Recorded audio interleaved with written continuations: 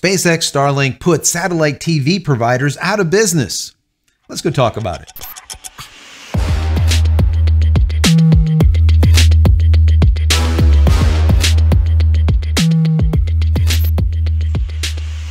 Hey everybody, welcome back to the channel. Thank you so much once again joining me for tea time. Today we have a little bit of Dark Temptation, the new blend. So good, so good. I hope you're joining me with your cup of tea, maybe a cup of coffee, hanging out, talking tech, talking photo, talking video. Today's the technology day. We're going to be talking about SpaceX Starlink and how I feel that they are putting out of business a lot of these satellite providers. We see, as of today, a merger that is just about ready to happen between Echostar and Dish Network. Now, I've had many years with Dish Network, and way back to, I guess, 24 months ago when I got SpaceX Starlink, I told you about that. And I'll get into that a little bit before the end of this video, but I was reading an article over on, I think it was Space News, a couple of articles, different places. And I want to share some of it with you because I found it very fascinating, very interesting on what's going on, and maybe you will too.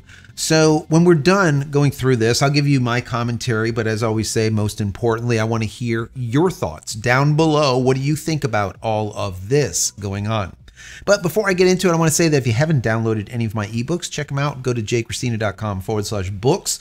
If you enjoy this content, even in the least, throw it a thumbs up. That'll be very helpful. Don't forget to subscribe if you're not already. If you are subscribed, click this little button so when I go live or when a new video comes out, you'll be notified of it immediately. And if you want to say thank you, there's a little thank you button. You can click on that, give $1 or $2 if you like. If not, don't. It's fine too. Consider becoming a member of the channel. That would be even better.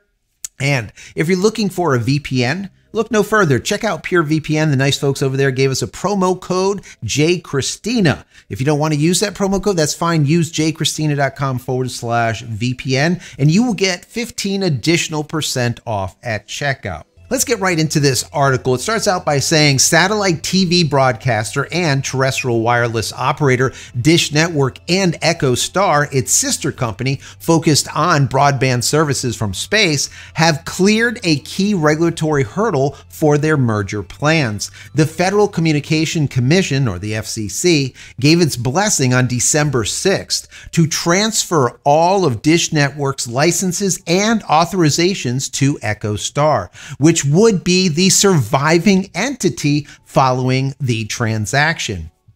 Dish Network is going out of business. It's basically merging with Echostar. That's the end of it. The approval is one of the final conditions needed to complete a merger announced around 4 months ago. It was said that this move would put the combining of the two companies already controlled by billionaire Charlie Ergen closer to the finish line. The merger could be wrapped up as soon as this week or could be pushed back to the end of this year to simplify accounting work. Erik Carlson resigned as chief executive of Dish Network last month to make way for Echostar's CEO. Dish Network split from Echostar in 2008 to expand its terrestrial mobile service and online streaming as the satellite TV business started to lose ground to cable competitors. That was definitely the case in 2008. It has changed. The landscape has changed as of today.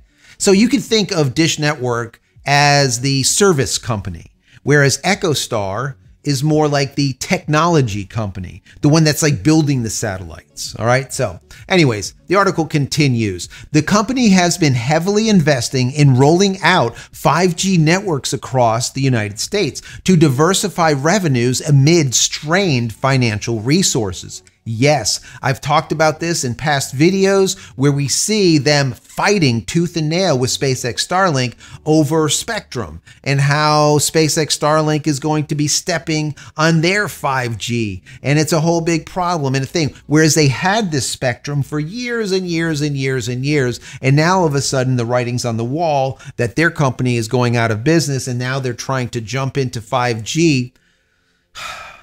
And I don't know if it's going to work, guys. I don't know if it's going to work. But anyways, we'll talk about that in just a second. Meanwhile, Echostar has access to over $2 billion in cash reserves and expects an uptick in broadband subscribers once Jupiter 3, the world's heaviest commercial communication satellite, comes online next week. Charles Ergen would own more than 90% of the voting stock and about 54% of the equity of the recombined group, the FCC said in a public notice. Therefore, the regulator said there would not be a substantial change of ownership or control of Dish Network's licenses and authorizations following the deal. Basically, this is why we can make it happen.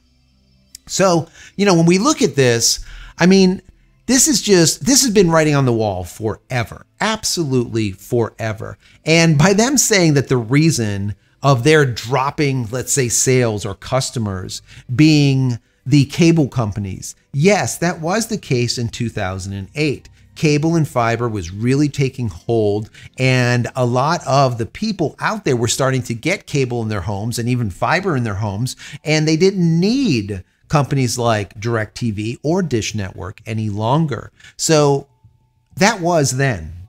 This is now.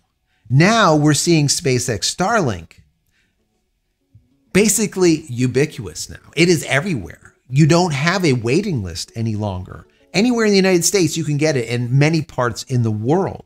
So the idea of servicing the rural customers that do not have cable available to them, because that's exactly what DirecTV did, as well as Dish Network. The whole idea that Elon Musk had with SpaceX Starlink, bridging the digital divide, the divide between the haves and the have-nots, the people that had high-speed internet access and the people that did not. That is what ended up happening. That divide has been bridged as of this point. So they no longer, or people no longer, need Dish Network.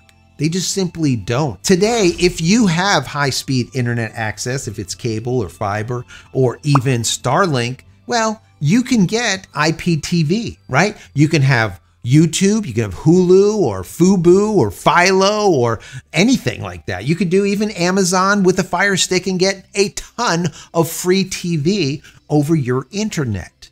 And you could do it cheaply. I mean, a Fire Stick is like, what, 39 bucks or something? You don't need to get an Apple TV like this one that I'm going to be talking about probably in the video or two from now. I haven't even opened it yet. Anyways, you don't need one of these expensive things. You can literally get a Fire Stick for 30 bucks when they're on sale. So having this access, having this availability, being able then to choose the channels that you want, HBO, Peacock, Paramount, ESPN, Netflix, Prime, through Amazon, Disney Plus, maybe not Disney Plus. Yeah, there's been too many people that I've seen online that have been just boycotting Disney because they took their kids into the Magic Kingdom here in Florida and found some guy dressed up like Cinderella with a full face of makeup and a menage. And then they had to explain it to their kids. Why is this guy dressed up like Cinderella? And they don't want to explain it to their kids, so they're boycotting Disney. I guess you can't blame them. The times we live in, just f***ed up. On a side note about the Magic Kingdom, to stay in any Magic Kingdom property today, I did just research it when we went on our anniversary, my wife and I, it was going to be over $3,000 to stay on property at a hotel. It could be one of the Polynesian or any of them. Like over $3,000 just to stay there for 3 nights and get a couple of tickets. That's it. I'm like, holy hell. I mean, it's just astronomical. And the reason being is they don't have as many people going. So what are they going to do? They have to keep on upping the price. Anyways, I digress. You know, the idea here of them stealing from the underserved, and I've talked about this on many videos, right? Where these companies just take advantage. We're talking right now about Dish Network and, of course, DirecTV. They take advantage of the underserved, right? Well, AT&T does the same thing. All of these providers do. But these people have been doing it for so long and making billions. Billions.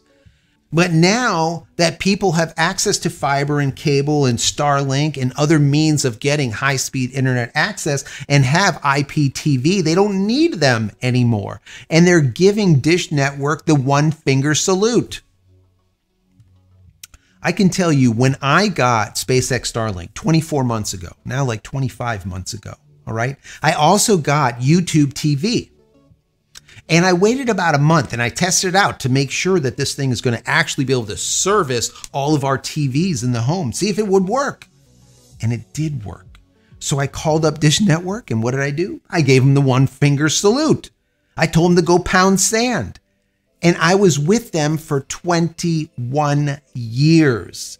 And the bill started out at about $49 to $54, went up to $69, $79, $89, $99. I'm like, holy shit, we're going to hit 100. We did 100, 110, 120. The time I left, it was 150 some, 160 some dollars per month. Per month. Robbery. And that's what they did.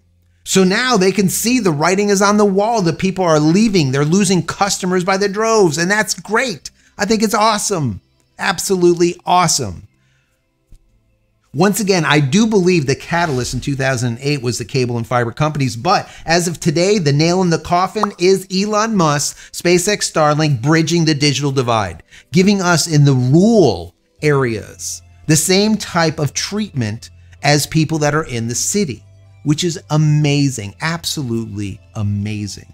Trust me, if you never had high-speed internet access and you get SpaceX Starlink and now you do have high speed, it is life-changing. You ask anybody that has SpaceX Starlink, they'll tell you the exact same thing. It is life-changing.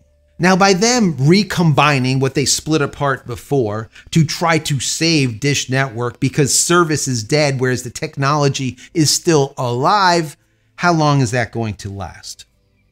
I think there's going to be a ton of layoffs to happen once the merger happens, because a ton of the people that are at Dish Network don't need to be there anymore. All right? And the CEO of the company will be the Echostar CEO, because the Dish Network CEO is gone. Anyways, guys, what do you think about all this?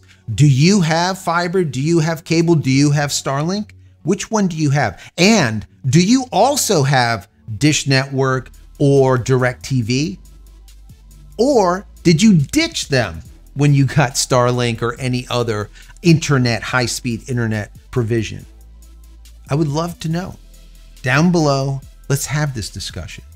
Anyways, I hope you enjoyed this video. If you did, throw it a thumbs up. That'll be very helpful. And if you want more Starlink coverage, I have about 200 plus videos in a playlist right about here. Go check it out when you're done watching this video. And finally, head over to my website, JCristina.com, where you can find all the photography tools I've made for you, as well as tees and merch and all kinds of other stuff. Check all that merchandise out. And if there's something that you like, please pick it up and support me and my family. That's it, guys. Many blessings to you and your family. Stay safe, stay healthy, and we'll see you in the next one. Love you all.